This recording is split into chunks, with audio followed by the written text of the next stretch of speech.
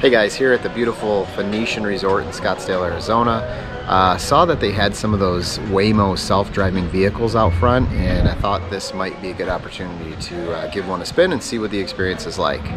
So if you haven't heard of Waymo, they are a self-driving technology company that operates under Alphabet Inc., Google's parent company, and they have a goal to develop fully autonomous vehicles capable of navigating safely without human intervention.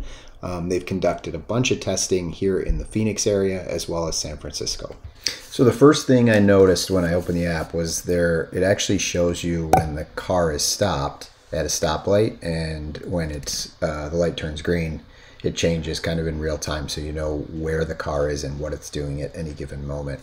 Now, we did run into an issue here where it showed 2 minutes left on the trip, and then when it got to the entrance for the Phoenician, it kind of didn't know what to do, and you can see here it turns left at this fork, and then adds another 7 minutes to the trip. Now, it actually did this 3 or 4 times before we got a golf cart ride down to the actual location and saw that there was some construction going on, and this is why it wasn't able to make that turn, was because it actually wanted you to go on the other side of the street. So I was able to move the pin in the app to a spot where the Waymo could safely pull over. And then as you approach the car on the Velodyne, the LiDAR sensor that you see spinning here on the top, it will show your initials. So you can't see it on the video, but when you're in person, you can see your name pop up on the top. You can hit unlock from the app, and then the door handles will pop out, and then you can access the vehicle. Once you're inside, I believe you have to have your seatbelt connected, and then you have the option to start the ride several ways, either directly through your app. You can touch the large start ride button here on the front display, or if you're in the back of the car, there's a rear display with the same start ride button. We'll go ahead and hit start ride, and once you hit that, the car will start driving on its own. You can see the steering wheel kind of moving. It gives you some riding tips on the screen, as well as some safety precaution warnings, like don't touch the steering wheel or the pedals. I suppose you could potentially sit in the driver's seat if you really wanted to, as long as you don't interfere with any of the controls. And it's on its way to the destination. So having a Tesla, being a Tesla owner and having self-driving capabilities made this a little bit easier to be in the car, but not being directly in front of the steering wheel and having the ability to take over if needed was definitely a little bit of a new feeling here. So yeah, you do wonder, although I felt safe in the car, you do wonder if at any point it might just kind of do something unexpected. For example, while we're driving down the street here, the windshield wipers just automatically turned on out of the blue.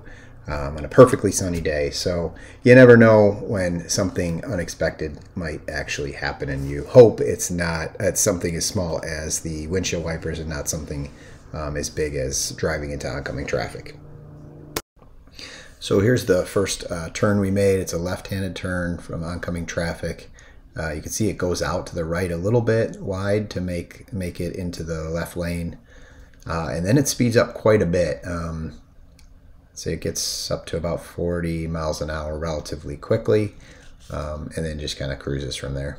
The rear seats have a display in them. It's got 2 chargers. They look like USB-C chargers at the bottom, and then a console there to control music and temperature. You can also reach support from here as well.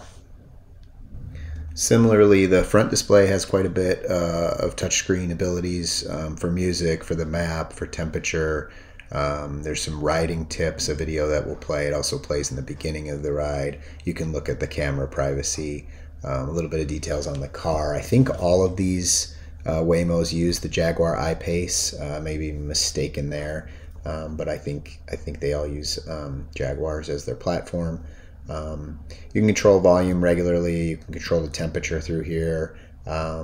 You can look at what song is being played by clicking on music and changing to a different song if you want from here. as well as just the general map view always displays so that you know when you'll arrive at your location. There's also a button in the bottom left there that says pull over, so if there was any type of emergency, you can click the pull over button and the car will immediately pull over. So here's a right-hand turn into oncoming traffic. It hugs the corner here and then immediately looks to get into the far left lane and accelerates as well until it gets into the far left lane. So we're making the turn here now to the drop-off point. There was an incident right there where we were in the turn lane and there was a driver facing us, also trying to turn the opposite direction, and the car did not know what to do at that point. So we're kind of at a stalemate until somebody made a move, which it was waiting for the physical driver to make a move, so that was a little awkward for a moment. But once it finds a spot to pull over, it kind of wraps up the ride and you can exit out the car and end the trip on the app. So all in all, it was a pretty safe, pretty easy ride. They have a promotion going where it's only $5 during the day, so it was definitely worth the ride in terms of the cost. But not sure if I would, there's a little bit of bugs to still be worked out. Not sure I'd do this every time I needed a car.